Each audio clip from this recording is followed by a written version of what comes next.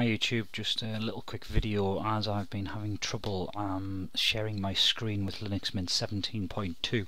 I'm not sure exactly what is going on, but what I have done and worked successfully is installed a free VNC server. Now interestingly, this screen sharer was using the correct same port because when I installed VNC server the port was being used by another application. However, I couldn't see it from any of my other computers within the house, despite port forwarding port 5900 on my router.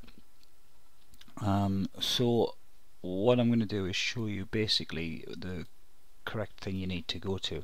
So realvnc.com, what I did was I first downloaded the VNC for Linux generic installer 64-bit. Now because I'm quite new to Linux, I didn't actually know what I was doing to install that one. However, when I downloaded the VNC for Linux Debian compatible installer, obviously I had a .deb file which was immediately recognized and I could install. I actually installed it in the terminal, but you can install it using the software or package manager, can't remember which, but it recognizes it straight away. So if you download that, install it, and then run VNC server, you then get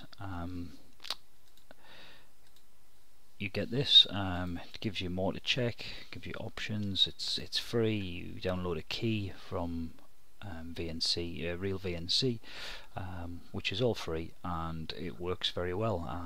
I can, in fact, I'll do it now. I will get my iPhone and control.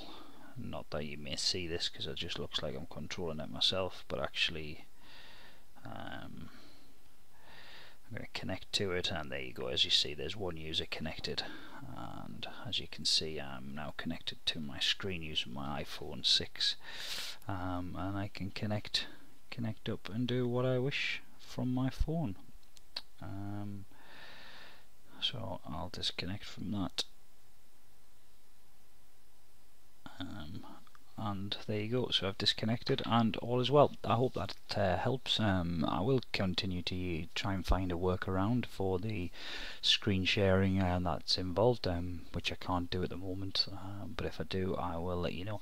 If anybody knows how to make the VNC server run from startup, if they'd just like to leave comments down below, that would be great. Thank you very much, and we'll see you soon.